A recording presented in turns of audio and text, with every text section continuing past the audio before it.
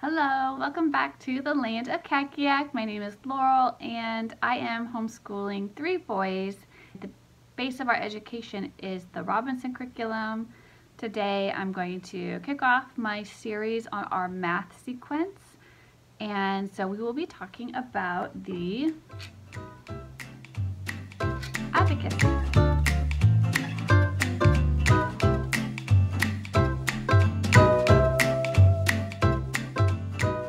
So the first resource I use after I have taught them their numbers, which I start, pretty young, flashcards, like 1 to 30 or so.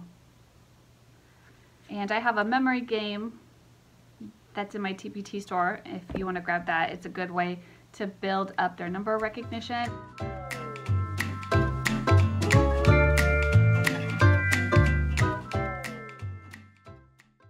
Them how to count on the abacus right there with that memory game.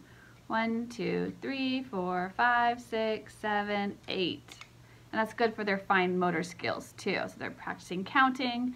They could be practicing their figure recognition and getting familiar with saying the words when they one when they see this, and it's just an all-around good practice. So that's usually the first thing I start them on, and then we move on to a little bit more complex abacus use. This is where we start. So these are little sets of abacus flashcards that I created. They're in my TPT store. They're pretty cheap, and I just print them out on cardstock, although there are ones I was like out of cardstock and I just printed them on normal paper, and honestly they work pretty well. They're just a little bit more durable if they're on, cardstock, and I want things to last through several kids. But if you have the print file, you can just reprint them. It's not a big deal. Anyways, so we're going to start with our first abacus lesson, which is called Numbers and Place Value. So on the back side, looks like this. And you can see I have just listed out the place values, ones, tens, 100s. So they're not going to have to know, all the way up to 1,000,000 right away. I would just focus on the ones and the tens to begin with, because that's probably the counting range that you're working in at that time. And then of course it comes with a number examples on an abacus. So I'm showing them 10 ones is equal to 1 10. So that's helpful for them to have, and I like them to have these sets of flashcards because it gives me something I can give them, their set of flashcards to work on. And I did the answers in the form of the actual abacus, how it would look if they got the right answer, what it should look like, so they can check that. So I'll show you on here. And I am not, I actually have a smaller one, and I actually wrote the place values, like ones, tens, 100s on it at the beginning, just to get my kids familiar. It looks like this, although since I think I'm a mirror image of you, so to start it should actually look like this to you, right? The beads should all be lined up on the left side of your abacus. To begin, this would mean 0, right? So then there are 10 beads, 1, 2, 3, 4, 5, 6, 7, 8, 9, 10 on each line. So 10 ones, 10 tens, 10 100s, so forth and so on. So I would first just start by having my kid count the beads, as high as they can count. I might take a die and roll it. It'll have them count, like to 6, and then they can count off 6, so they can see what that looks like, right? Then clear it. And so once they can count, up to 10, you can teach them how to regroup. So you can teach them 10 of these is equal to 1 of these. So whenever your ones look like this, the word is regroup.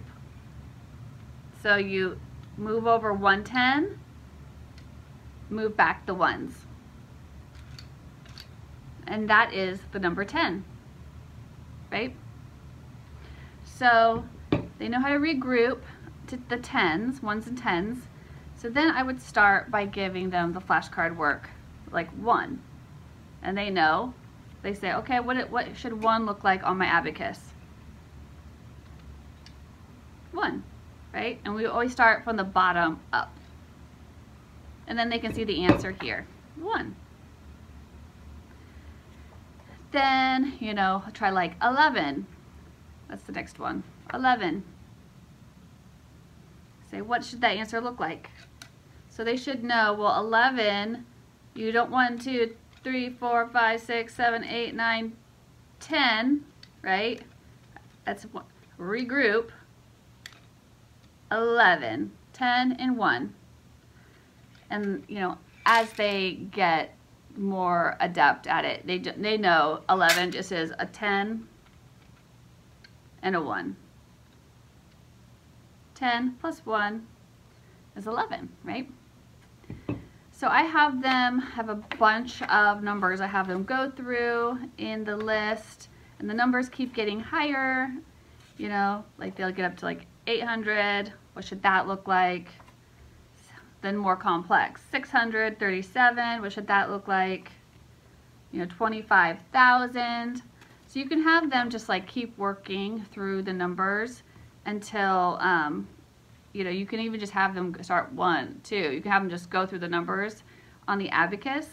And then this is a good thing to have them practice to check their knowledge that they really get it, because they're not in sequential order necessarily. So I get like really high. Look at this one. We've got 1,234,567,890.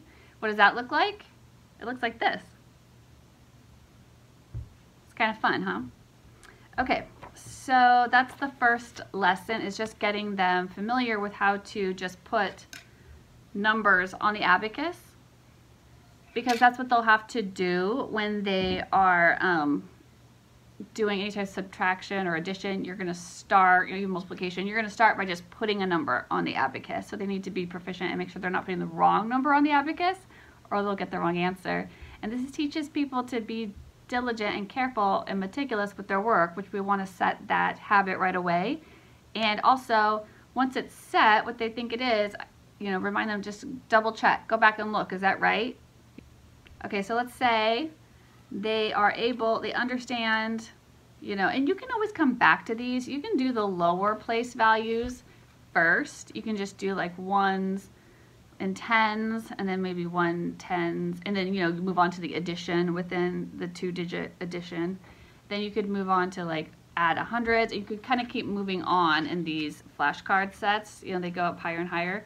So you can mix them up how you want, how you think is appropriate for their learning. I just started by having them go all the way through this pack to learn how to put numbers on. I had them go all the way up to the millions, just because it kept them regrouping higher and higher groups. You know, so 10 10s, that's 100. You'd put 100 beat over and slide your 10 10s back over. So the next one is 1-digit addition. Pack looks like this. And it just walks them through, oh, it shows them single-digit addition within 10. So I have some examples here. Start with nothing, and then you put on your 6, and then when you add your 3 more, the answer is going to be look like 9. It's going to look like this. So I walk them through, or they have different ones to solve, you know, and what they should look like. And these ones stay pretty small, like with the single digits numbers being added together. And you can, I always like to teach things on the abacus before I started doing the flashcards.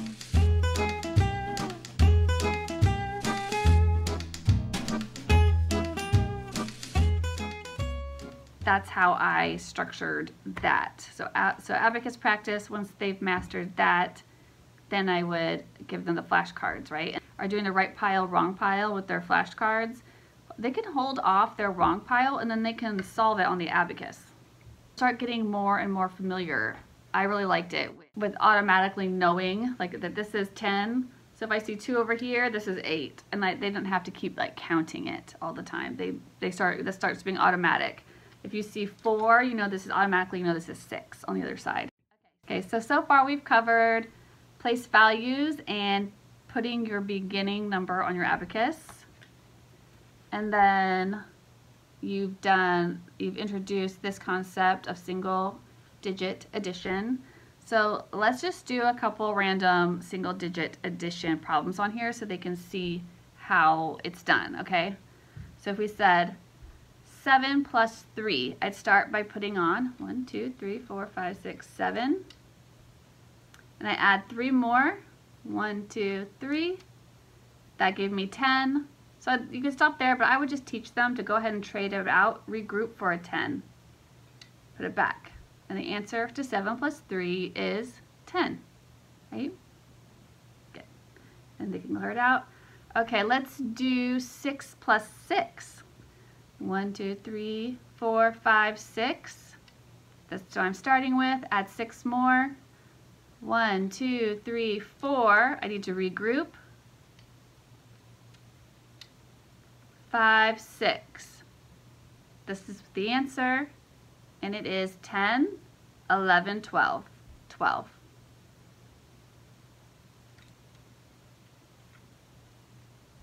Okay, let's try 5 plus 9. 1, 2, 3, 4, 5 goes on first. Now we're going to add our 9. 1, 2, 3, 4, 5. Regroup. 6, 7, 8, 9. So I have 10, and I count my ones. 11, 12, 13, 14. 9 plus 5 is 14. Good. Let's just do one more. Let's say I had 9 plus 9. 1, 2, 3, 4, 5, 6, 7, 8, 9. Plus 9, I start here. 1, regroup. 2, 3, 4, 5, 6, 7, 8, 9. So I have 10, 11, 12, 13, 14, 15, 16, 17, 18. Okay, so I hope that helped you see how to do the 1-digit addition. And next we will move on to 2-digit addition.